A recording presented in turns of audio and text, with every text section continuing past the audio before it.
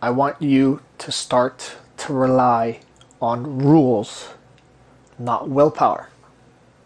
I'll say that again. I want you to rely on rules, not willpower. Willpower can be extinguished. Willpower can technically run out.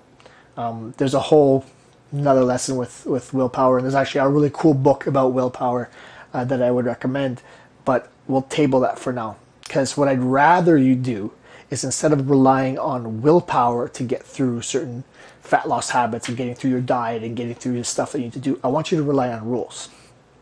And this is why people who take on like a keto diet, people who take on paleo, people who take on vegan diets, people who take on really any of these new like green only diet, no white stuff diet, cabbage diet, whatever it is, these are rules that you're placing on yourself. So instead of having to sort of say, no, I can't have that, no, I can't have that, no, I can't have that, even though there's no rule against it, what you want to do is create that rule. So it's easy to start to say, I'm not going to have anything that's white. And every time you're looking at your food, you're like, okay, is it white? I can't have it. So I can't have my salt, I can't have my sugar, I can't have my flour, things that tend to make you want to eat anyways.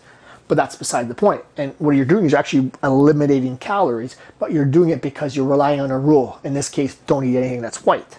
The same thing goes for vegan, the same thing goes for keto, the same thing goes for paleo, same thing goes for raw. Like, no matter what, is you're sort of putting a space, a buffer between a hunger or seeing a food, like a sort of a trigger, and the decision, and then actually eating it. So sort of that pause, thinking about, does this follow the rules that I have for eating?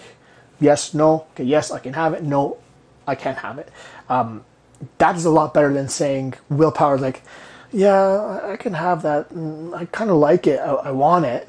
And then after some time, you actually sort of give into that because there was never any rule. So you're relying on willpower in this case instead of saying, no, I don't eat anything that is too processed. So having like a whole foods diet is an example of one of the things that work well. So my point is that I want you to start relying on rules, not willpower. And this goes for everything. Like, let's say you make a rule for yourself that you have to work out on Mondays. No matter what, absolutely doesn't matter. You have to work out on a Monday. That's A, setting up your week for success. But B, what it's doing is creating a rule for yourself that you don't have to think about, how do I feel today? Should I work out today? No, the rule is Monday. It's Monday. Looking at my calendar, I'm going to work out today. So you're setting rules in place so you can rely on them instead of willpower. So start thinking about some rules that you can put in place to help you to rely on those for success instead of willpower. And just a quick note before I finish here is that rules shouldn't feel rigid. Maybe rules is not a good word for it, but rules and rely on rules will stick in your head if I say that. So rely on rules, not willpower. That'll stick in your head a lot more. But the whole point is they're more so guidelines, right? You want to set sort of fat loss habits, keystone habits like I've talked about before, and these are your rules that you follow in order for you to make it easier, that you don't have to think about it and rely on motivation and willpower. That being said, guys, I want you to make a list for yourself, maybe like 2 or 3 things that you're going to start that are sort of your keystone rules that you're going to rely on.